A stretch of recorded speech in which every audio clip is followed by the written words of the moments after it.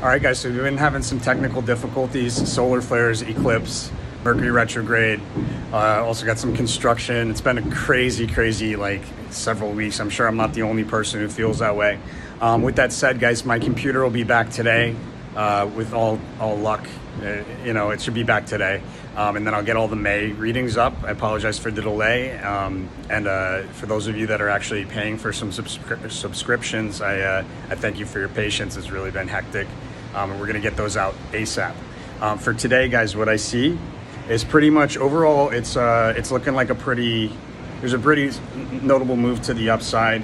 So we may have a little bit of a decline after testing resistance right around the open, but if there is a decline, we push out of that decline throughout most of the morning. It looks like the entire morning out of that decline.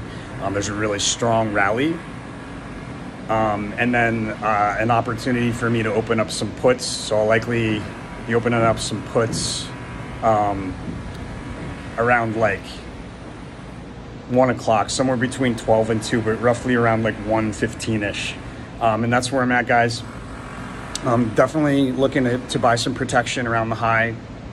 And the low is going to be revisiting of previous opportunities. So it looks like to me, based on the pre-market, we are already visiting that opportunity. We're right around the lows that we were on Friday. And so, yeah, I'm looking to buy some protection around the 1 o'clock mark, 1:15-ish, because the remainder of the week is looking like some real selling off, profit taking while people can. All right, so look out, guys.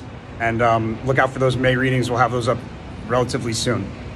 Best of luck to you. I'll see you later.